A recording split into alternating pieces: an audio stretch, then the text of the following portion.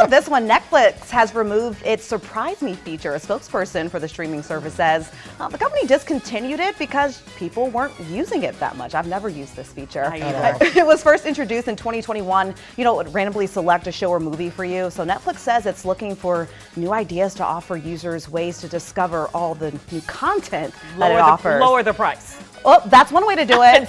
That's one way to do it. Hiking up the price. Or get an influencer.